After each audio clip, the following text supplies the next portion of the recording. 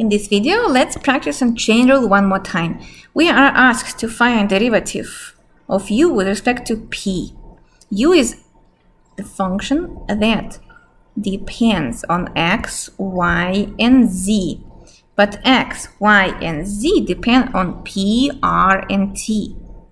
So if you want to see a sketch of what is happening here, there's a function u depends on x, y, z, and each depends on p, r, and t, p, r, and t, p, r, and t. So we could ask you to find the derivative of u with respect to p, r, or t, and that will be a challenging one, and that's exactly what they wanted. They wanted to dig into the deepest point here of p. We can ask you to find the derivative of u with respect to z, that will be easier, and so on.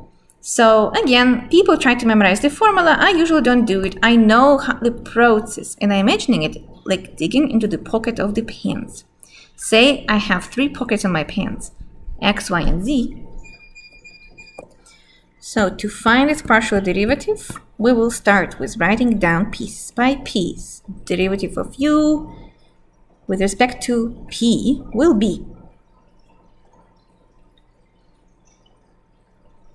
first you find derivative of u with respect to x. That will be this part, digging from u to x.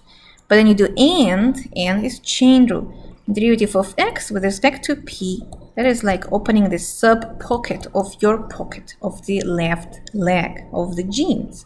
So going to the left, and then unzip the sub-pocket, and there's a candy there called p. Or, to get that in the candy, I could go to this part of jeans, say it's right leg. So it's going to be derivative of u with respect to y times, and then I unzipping this sub-pocket, derivative of y with respect to p. Or I could go to the back pocket, z, or whatever you can call third pocket, derivative of u with respect to z times derivative of z with respect to p. And that's how we get all possible derivatives with respect to p from 3 different pockets, x, y, and z. You see those little errors I'm making? That because I'm digging from u to x, x to p, u to y, y to p, u to z, z to p. And that's how I don't have to memorize the formula. I just know the process. That makes it easy. So easier, I guess. Some students like to write down all derivatives in the row, in the columns. I don't do that. I just want to find them right away and multiply them one by one. So derivative of u with respect to x, and derivative of u with respect to y, and derivative of u with respect to z will come from this location. These are first derivatives, right? So u with respect to x, I'm imagining everything else are constants. This can be written as x over y plus z plus y over y plus z. I'm doing common denominator here. If x is the only variable, then it's going to be 1 over y plus z plus 0. So it was pretty fast. Times derivative of x with respect to p. I'll put it in the blue color. I have to look here. No, blue is already used, so let's do green. I'm looking here. Derivative of x with respect to p is just 1. That was pretty good. Plus, going back to the blue box, derivative of u with respect to y will be, and that requires some quotient rule, because I see u both at the numerator and denominator. Okay, so let's do that. Y plus z squared, derivative of the function on the top, so quotient rule. Let me write down quotient rule.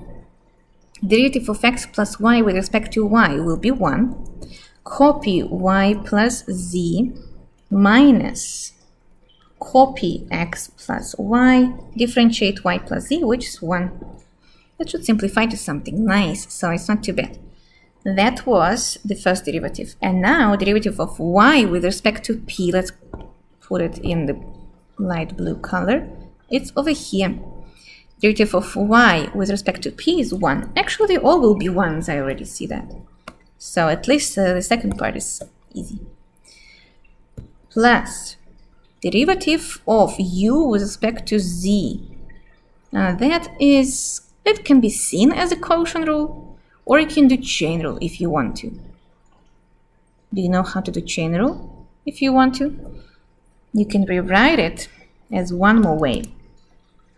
X plus y times y plus z to the minus 1. Then, since x plus y is a constant, I just copy it and then perform chain rule. So, x plus y is a constant.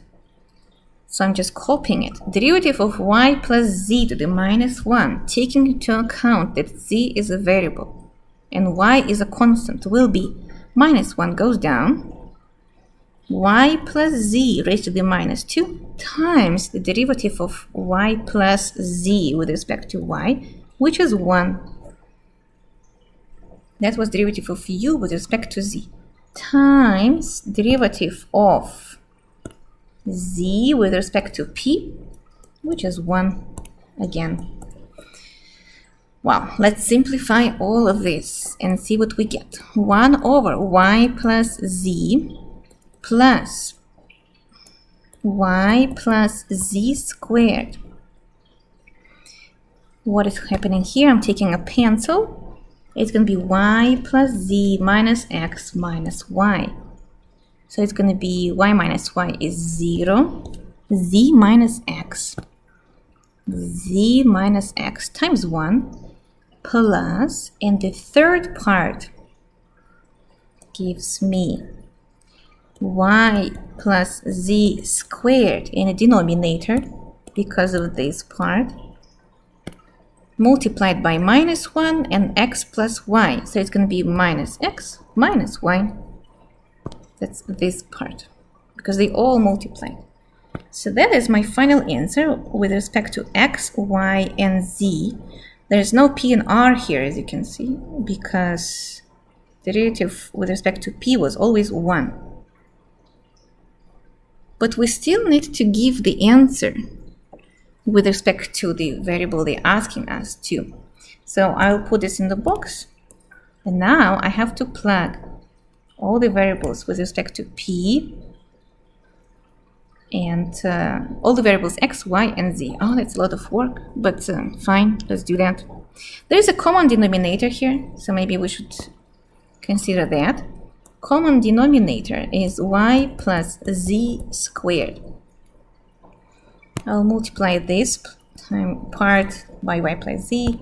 It will be y plus z plus z minus x minus y. So this simplifies to y plus z squared. Y and minus y goes away. X and minus x goes away. And it becomes just z. Okay, that is very good. That is actually much better than I thought. It's just z all over y plus z squared. Z is the function, which is p plus 6r minus 5t, and y is a function p minus 6r plus 5t. Remember, they ask us to find the derivative with respect to p, so you have to give the answer with respect to p and r and t.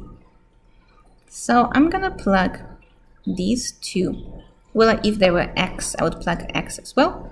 Then partial derivative of u with respect to p will be z is p plus 6r minus 5t, and then y plus z is p plus 6r minus 5t plus p minus 6r plus 5t. Everything squared. You don't have to simplify the square part in the denominator, but everything inside, I think, will cancel out nicely. Almost everything. 6r and minus 6r minus 5t and plus 5t. So the answer becomes p plus 6r minus 5t all over p plus p squared, which is p plus 6r minus 5t all over 4, so it's 2p squared, 4p squared.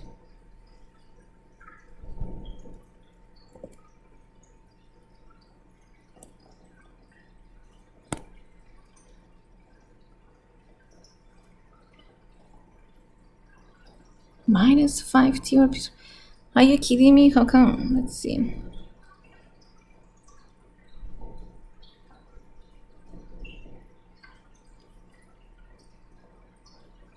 Minus 2x. Ah, I see.